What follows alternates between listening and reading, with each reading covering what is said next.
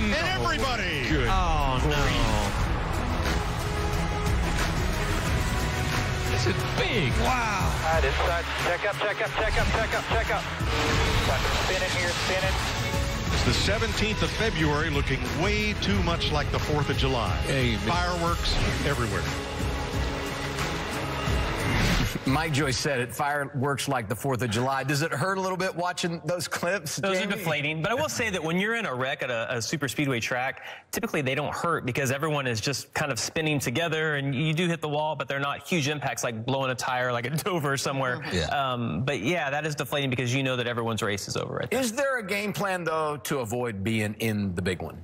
I mean, the only game plan is to not be in the pack. Ryan Newman is notorious for riding around in the back, and you know, from the majority of the race. But when that's going on, I mean, I've been in the races when you're just positive they're all going to wreck because they're bouncing off each other, and it never happens. And then you look back at the clash last year with Jimmy and Paul Menard, the two first and second place wrecked and collected the whole field. So there's really no safe place unless you're like a half lap behind. Anything predictable in these types of races? Yeah, they happen on the straightaway. Yeah. That's crazy. Probably 70% of the wrecks happen on the straightaway going down the backstretch. But, you know, I think as a crew chief, you want to keep reminding your driver there's no reason to run in the back of the pack 20th.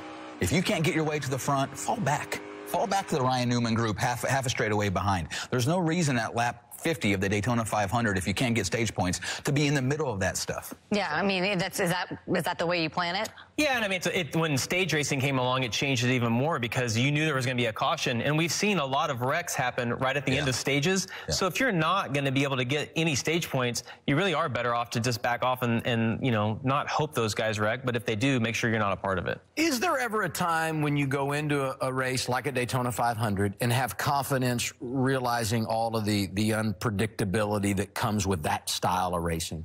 Well, it comes in waves. When you see guys that are successful at plate tracks, it seems like they'll have 4 or 5 races where everything goes their way, and then you have a few races where nothing goes your way. So I think you're confident when you've run well the last 2 or 3. At the same time, you know that's coming to an end, so you just never know when it's going to stop. What can you do to help your driver have more confidence on the racetrack during this race? You know, I think you get him onto the racetrack early in the week and build his confidence that way. You know, I think the race car driver has to be confident that they're going into the Daytona 500 that they have a chance to win the race. And getting him on the racetrack early, having a good 150 builds that confidence, and that's what you need to win the 500. You also need to be there at the end. Yeah. That's the most important. That's the most important part.